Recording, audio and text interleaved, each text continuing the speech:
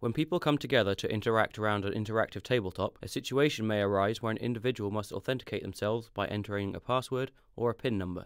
However, due to the legible nature of interactive tabletops, such sensitive authentication information may be observed, and potentially stolen, by others when entered on the surface.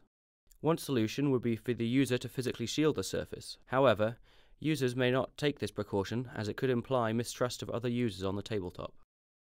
We present 4 novel methods of authentication for interactive displays. These methods exploit dimensions of multi-touch interaction in order to resist shoulder surfing. ShieldPIN augments traditional PIN input with the aforementioned shielding gesture, which is included as an essential part of the authentication process. As the gesture is now compulsory, its social implications are reduced. In CuePIN, the area where sensitive information can be observed is decreased as only a single letter must be shielded. The user inputs a PIN by aligning digits on number wheels with the Q letter. Although the interaction is visible to others, no useful information is revealed while the Q is shielded. With the slot machine, the user inputs their PIN by vertically aligning digits on number wheels. The first digit of the PIN is displayed upon a fixed number wheel. This determines which row upon the PIN should be entered. The numbers on the wheels are randomized so that position of the wheel doesn't reveal any useful information to observers.